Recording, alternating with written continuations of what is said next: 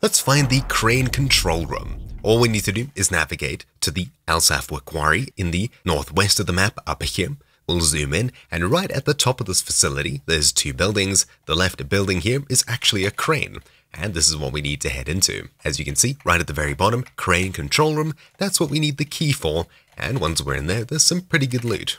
So, anyways, that's about it for this super quick video. Thank you all for watching. My name's been TechnoBay here for Troubleshoot, and I'll see you all next time.